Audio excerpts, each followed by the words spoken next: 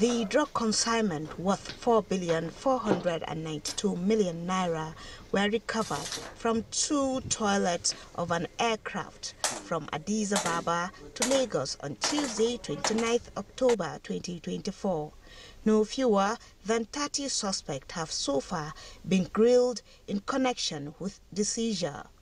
In the same vein, attempt by some drug trafficking syndicates to export large amounts of cocaine, cannabis and tramadol concealed in body cream containers and pieces of artwork to Australia, United Arab Emirates and United Kingdom through some courier companies in Lagos were also blocked by NDLEA on Monday, 28th October 2024.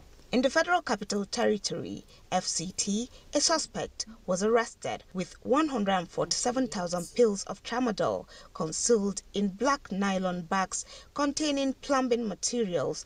A notorious drug dealer who has been on the watch list of Katsina State Command of NDLEA was on Wednesday, 30th October, arrested with consignment of Arizona, a strain of cannabis.